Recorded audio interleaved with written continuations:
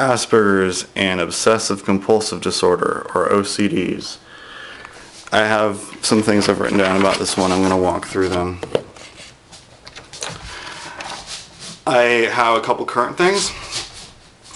I have that I don't like when people talk during my movies. I don't like that at all. And if I don't hear something in a movie, that's one thing. Sometimes there's like an outside noise, like cars or something.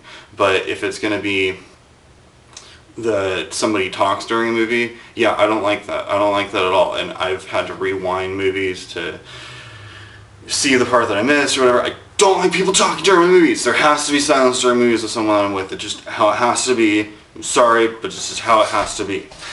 And other people like to talk during movies, and they make me crazy. I would walk out and watch the movie some other time with that kind of person or whatever. But anyway, so that's a current OCD.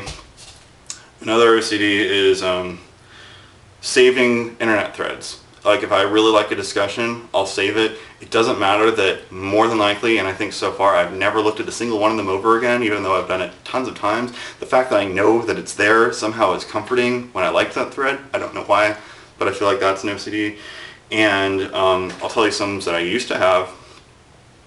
If I didn't hear something in movies, I would say, "What did he say?" and interrupt the movie just to figure out what the one line was. It made my family crazy, but it's like I couldn't help it. People that don't have OCDs or obsessive compulsive stuff don't realize that it's really a brain tick. It's as if your brain is making you do something that you don't even want to do. It's like your brain is making you do it. It's not even really you. It's complicated, but my family didn't get that. It really frustrated them. Eventually, I finally grew out of that after I was told enough times to quit doing that. I used to underline words that were unfamiliar in books and circle the ones that like I'd never heard of that were like weird, complicated ones.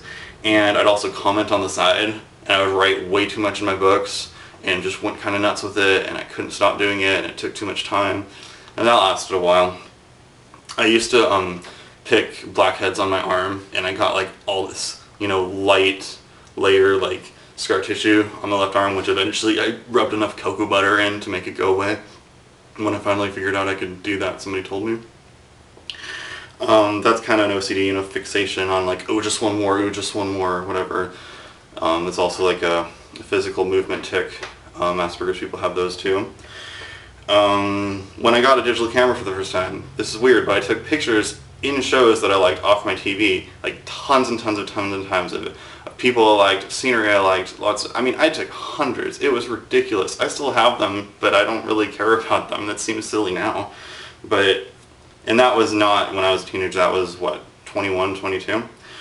But, and this is another one when I was 15. I would, say I wanted to write something in my journal every day, and I might think if I didn't have time or didn't make time, I'd, write 5 different words down that would remind me of 5 different events that day, so that I would kind of remember what happened that day, if that makes any sense.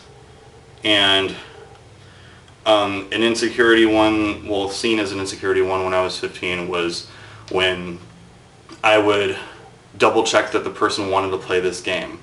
Double check that this person actually wanted to sit next to me in a group. Things like that. Now this was seen as an insecurity thing. I didn't feel like it was an insecurity thing. For me, it's like I always felt like I needed to double check things and give somebody a way out of certain situations. And, people told me, that's not cool not to do that.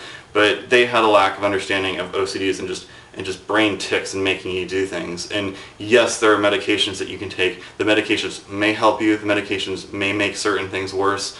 I was taking medications for antidepressants and mood stabilizers at the time. I don't know if I could have mixed one anyway, but at the time I was crazy bipolar as well. So wasn't exactly a priority. I had to wait for that to pass. That's all for that one.